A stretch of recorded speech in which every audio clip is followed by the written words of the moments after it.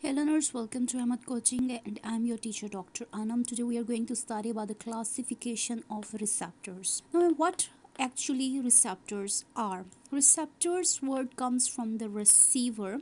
Receivers mean that they are going to receive something or they are going to take something or they are going to feel something. So the receptors in the living organisms, they detect changes in the external as well as in the internal environment of an animal. When we talk about the external, it means any change in the environment, for example temperature change, water level change, humidity. So all these things, they are external changes. When we talk about the internal, it means that inside the body, for example water level changes, food digestion completed, hunger feeling, pain, all these things, they are internal changes. So in the animals, the receptors, they may be cell, they may be neuron endings, or they may be some receptor organs.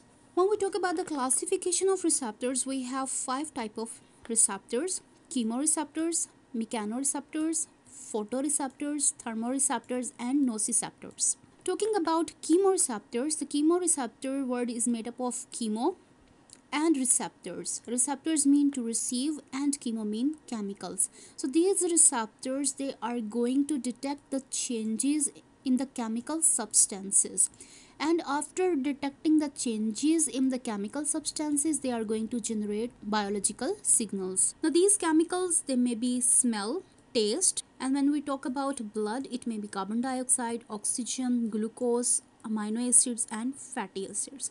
So these are the internal changes, while these are the external changes. The receptors in hypothalamus, cerebellum, and midbrain, they are actually related to chemoreceptors. Here you can see this part here is cerebellum, this part here is hypothalamus, here you can see this part.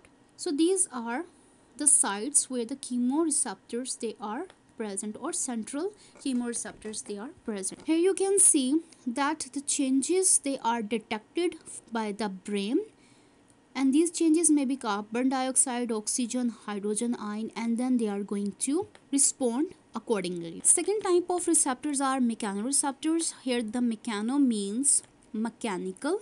These receptors rely extracellular stimulus to intracellular signal induction. It means that they are going to receive the external signals and then they are going to generate the internal stimuli so that body can respond accordingly. For example, they can detect the stimulus from the touch, from the pressure, from hearing, from equilibrium.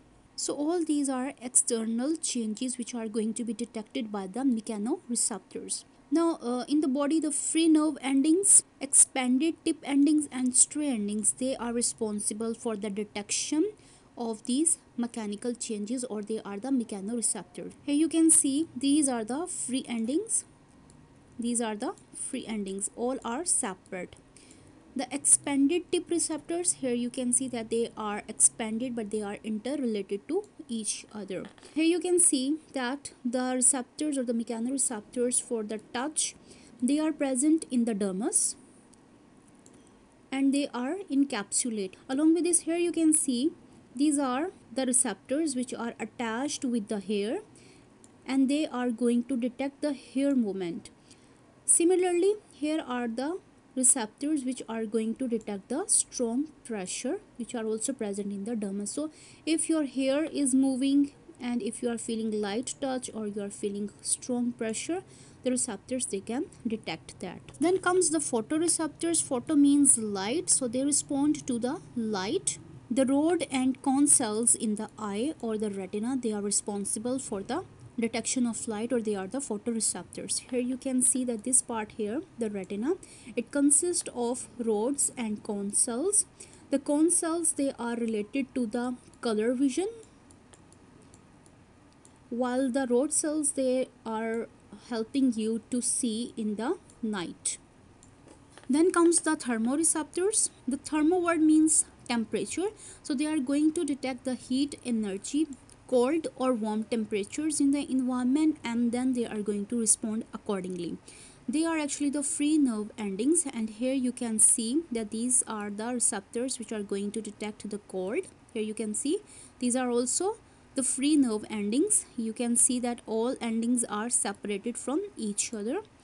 Then here you can see that they are going to detect the heat. They are also free nerve ending. Free means that they are like this, separate. The endings are separate from each other like this. The last receptor is nociceptor. Here the noci mean pain, so they are going to detect the signals. Nociceptors, they are free bare nerve endings which are found in the skin, muscles, joints and bones. When we talk about the free, it means that they are just like I told you, free nerve ending. And when we talk about bare, it means that they are not encapsulated. Here you can see this purple thing here, these are the capsules, or they are not bare.